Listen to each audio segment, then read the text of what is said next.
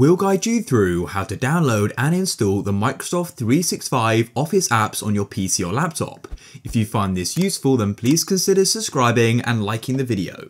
So what we need to do is go and open up a web browser. In this case, I'm using Google Chrome. You can choose one of yours though.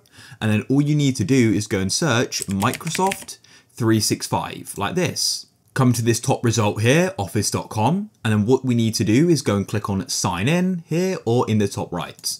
And what you can do is if you don't already have a Microsoft account, you can click on create one. When you sign in, you'll get taken to a page like this. So you can actually go and use sort of like a free version of the Office apps in your web browser, but to go and download them, you need to go and buy Microsoft 365, which is essentially a subscription.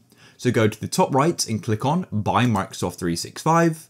And then what you can do is choose a yearly or monthly subscription and you can go and purchase it. After you've subscribed, you'll go and see the option in the top right, install apps. And what you can do is then go and click on that option.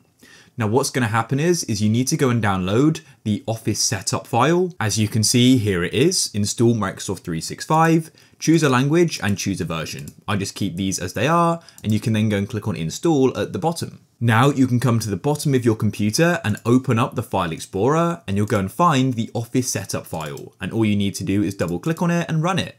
You'll go and get a Windows security pop-up and then this Microsoft pop-up saying we're getting things ready. Shortly, you should then go and get this pop-up saying please stay online while Microsoft 365 and Office downloads.